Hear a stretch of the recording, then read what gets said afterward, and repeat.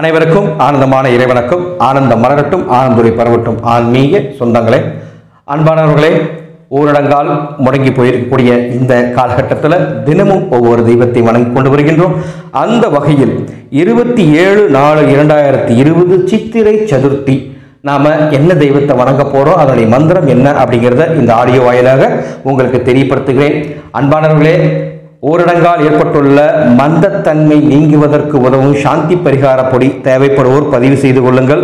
18 மூலிகள் அடங்கிய ஒரு அற்புதமான ஒரு தூள், மந்திர தூள். இதை நீங்கள் உங்கள் தொழிற்சானத்திலேயோ வீட்டிலோ போடும் பொழுது மந்தத்தன்மை நீங்கி பொருளாதார நிலை சீரடையும் என்பதை அன்போடு தெரிவித்துக் கொள்கிறேன்.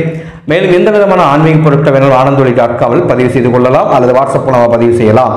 அன்பானவர்களே, கன்னி தெய்வ பூஜைக்கு பதிவு போன்ற விரும்புகிறவங்களும் பதிவு செய்து கொள்ளலாம். டாபிக் போகிறேன். 27/4/2020 சதுர்த்தி அன்னைக்கு சித்திரை 14 திங்கட்கிழமை நாம் விநாயகப் பெருமானை வணங்கப் போகின்றோம். விநாயகப் பெருமானின் நாமத்தை சொல்லி நாம் விநாயகப் பெருமானை அந்த அன்னைக்கு வணங்க போகிறோம். வணங்குவதற்கு வழக்கமாக நான் சொன்னதான் காலை பிரம்மமுகூர்த்த நேரம் அல்லது காலை 8 மணிக்குள் இந்த மந்திரத்தை சொல்லி வணங்க வேண்டும்.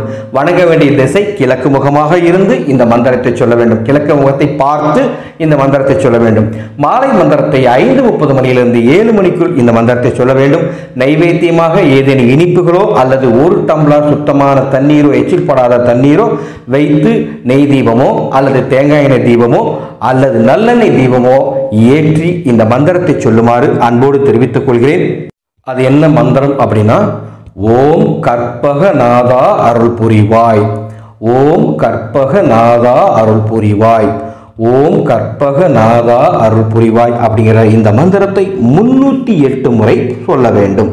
308 முறை இந்த மந்திரத்தை கிழக்கு முகமாக இருந்து கிழக்கு முகமை பார்த்து, கிழக்கு திசையை பார்த்து இந்த மந்திரத்தை 308 முறை காலை மாலை சொல்லி சித்திரை சதுர்த்தி விநாயகப் பெருமானின் பரிபூர்ணமான அருளை பெற வேண்டுமாய் அன்போடு தெரிவித்துக் கொள்கிறேன்.